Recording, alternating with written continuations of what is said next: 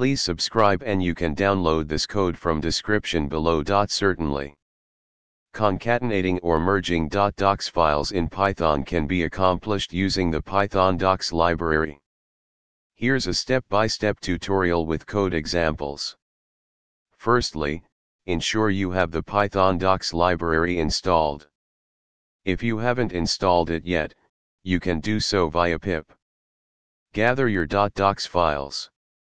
Have the .docx files you want to concatenate stored in a folder. Create a Python script. Explanation of the code. Usage. Running this script with the appropriate file paths should create a new .docx file named merged_document.docx, which contains the combined contents of the input .docx files. Remember to handle exceptions and errors appropriately when working with file paths and document operations. ChatGPT.